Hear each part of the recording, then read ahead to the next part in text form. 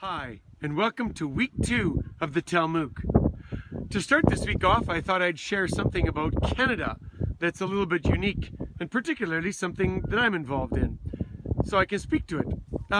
You might see these animals in the rear view behind me there. They're called bison, North America's largest land animal. These bison have at one point in time numbered to 60 million about 150 years ago, and today farmers and ranchers and governments have worked to bring them back from near extinction in 1900 to about 500,000 of them today. The reason I bring out and point out these bison is because bison are an interesting herd animal. No matter what, they really want to stick together and follow what everybody else is doing. And I'm often reminded in the TEL-MOOC how a lot of participants try to follow what other people are doing. So much like the bison who really want to stick together and form a tight-knit community, that's what we're hoping to do in TEL-MOOC.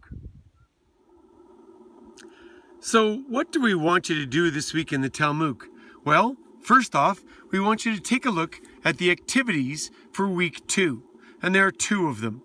Please make sure you take a look at the videos for the content, and as well participate in the Activity 2.1 and Activity 2.2 discussion forums. As well, please keep being as active as you are in the general forums. Fantastic conversations and lots of sharing of ideas to solve each other's problems as we look about or talk about technology-enabled learning. A couple really important highlights for the week.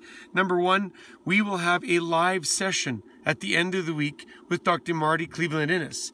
This session will be on Saturday, at least it'll be Saturday in Canada, and you can look at the little survey button to indicate whether or not you'll be able to make it to that session or attend that session, as well as find out when that session would be live in the country where you are. Secondly, we like to mention there's a Hangout or a chat tool that is live. If you'd like to participate in that, click on the button when you log in.